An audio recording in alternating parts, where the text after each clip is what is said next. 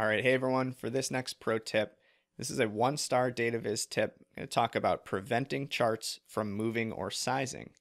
Now in Excel, by default, a chart or an object that you add to a worksheet is allowed to move or size with the underlying cells. That means it's going to stretch or shift as those underlying rows or columns get adjusted or resized. In other words, it's like the chart is kind of attached to the underlying grid. Now you can customize this behavior using the Format Chart area options under the Properties section. So in this case, we're going to look at a chart like this. This is a Pareto chart type of histogram. And if you right-click kind of right on the edge of that chart, you're going to be able to access the Format Chart area options that look like this. And in the third little section there, the Size and Property section, you'll see three different options for properties. The first one is your default. It's move and size with cells. And again, that allows those charts or those objects to move and stretch. The second option, move but don't size, essentially allows the charts to move horizontally or vertically, but not actually stretch or distort. And then finally, don't move or size, exactly like you'd expect. It just fixes that chart position in place, regardless of how any of the cells in that worksheet are adjusted. So I like to think about that option as kind of disconnecting the chart from the underlying grid. A couple of common use cases here. For one, you might want to lock in your chart positions if you're building user-facing reports or dashboards to prevent them from getting distorted. Second, allowing charts to move but not stretch out when rows are filtered or sorted. So let's hop into Excel. I'll show you what this looks like. All right, so from our pro tip workbook, you're going to look for your yellow visualization tip demos here, and specifically the chart properties move and size demo. Go ahead and click that link button to jump out to the yellow tab. And what we have here is a bunch of data about wine. Got wine names, column B, you have country of origin, column A, and then average point rating in column C, and the average price in column D. If I scroll down, I believe we have about 5,600 observations or rows in this sample. And what we're doing is visualizing that data, these price values specifically, using something called a Pareto chart.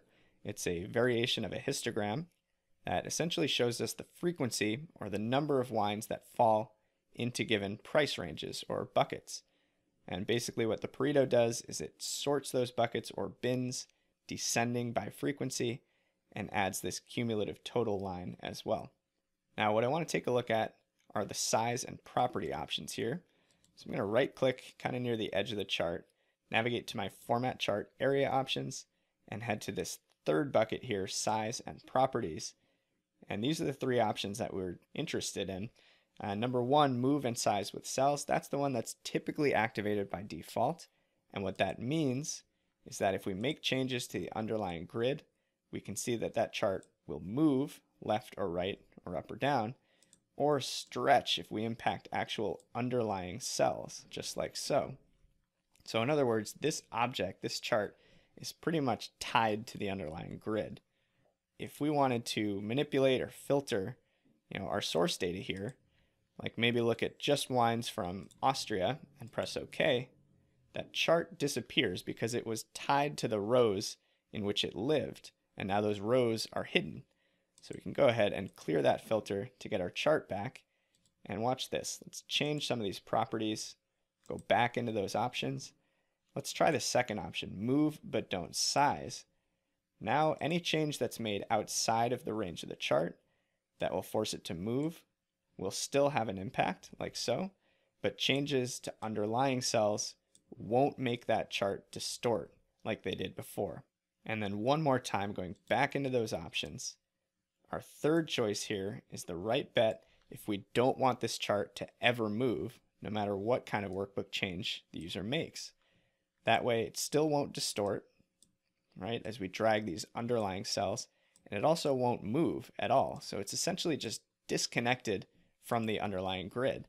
And in a case like this, where we may want to filter the source data and hide rows, maybe we only want to look at French wines, for instance, now we can compare different visualizations based on those different filter settings without worrying about our chart disappearing or distorting. So let's go ahead and unfilter that. And there you have it, using the size and property options to prevent charts from moving with cells.